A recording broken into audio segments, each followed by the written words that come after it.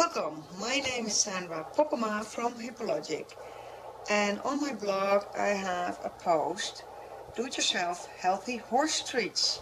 So today I'm making a video of making the horse treats. This is how they look like in the end. And the last time I made them, I used up all my cinnamon, but half of the batch I made last time was with turmeric, and Kira really loved turmeric too.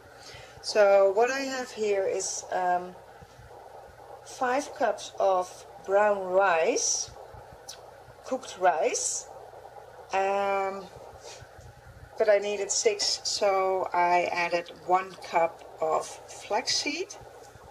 And then the recipe says 1 cup of grounded flaxseed. I like to do a little bit of both because I like the structure. For my Dutch friends, this is a cup. It says 240 milliliters. I still want to weigh it one time so I can show you how much grams it is, because we do the gram thing in the Netherlands. So this is my turmeric. This is my half a cup of flour, that's 120 milliliters. Then you need parchment paper, a roller, a pizza cutter, a bowl, and I have 2 cookie sheets with parchment paper already. And I also have a little bit of pure vanilla extract. Maybe I'm gonna use that. I wonder if Kira would like that. I don't know if it's a good combination with turmeric. Well, we'll see. Directions. Preheat the oven to 270 degrees, 275 degrees Fahrenheit. It's 135 degrees Celsius. So I already did that. That's my oven. And I lined 2 cookie sheets. I cooked the rice. I cooked the rice yesterday, so it's already cold. And I'm gonna make the dough, and it's really sticky. So I took off my wedding ring, and I'm gonna put the camera down to do it. Basically, you just throw in everything at the same time.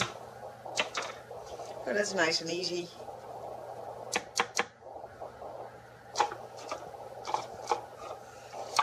Just like in a real cooking program, that everything looks so quickly. Well, it is quick if you just don't see the preparations of cooking the rice for half an hour and cleaning the kitchen and putting everything in those neat bowls so it looks like really cooking and stuff like that. If you just cook the rice is more moist, so you will get a sticky dough. Now it's quite dry, as you can see. I'm gonna put in the flour. Just stir it in. And then I'm just gonna put in some water. Will be interesting to see how much water, because every time I make this recipe it's a little bit different.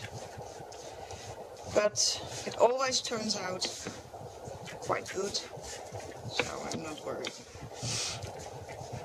I think it's not really a lot of turmeric, so I'm gonna put in some vanilla extract. That smells really good to me. Let's see how much water I need. I start with 1 cup. And if it's too wet, it will have to stay longer in the oven.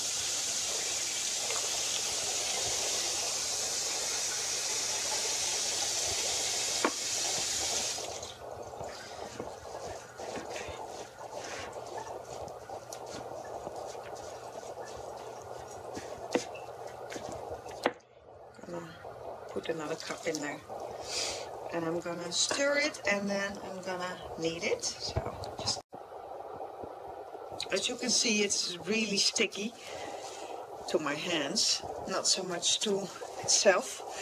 But the first time I read this recipe, it said make little balls out of it, so I started to make little balls, and it took for ages, so I don't do that anymore. I just put it on the sheet now, and then I roll it with the rolling pin, and then I cut it with the pizza cutter, and then I put it in the oven, and that's more than enough work for me.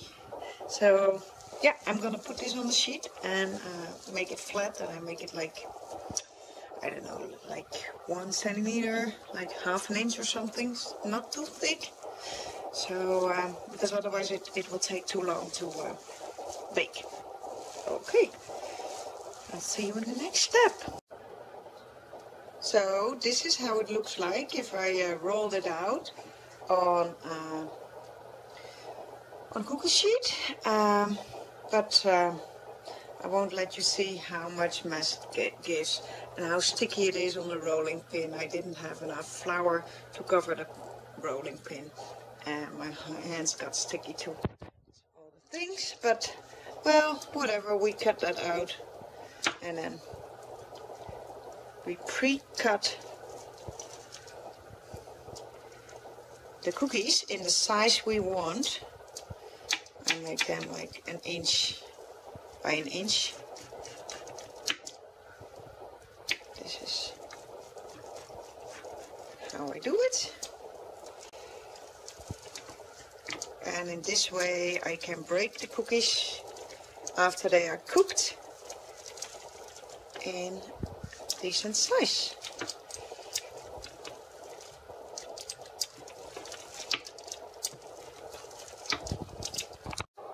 Now they're both pre-cut and they're ready to go in the oven.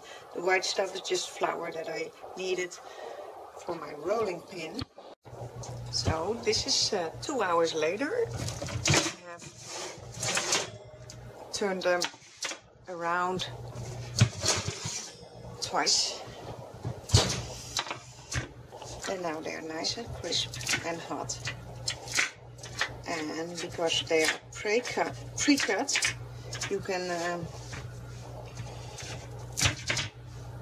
break them into bite-size snacks. Ow. Thank you very much for watching, and let me know if you make them and how they turn out, and I would love to see a video of your horse eating them. Thank you very much. Bye bye.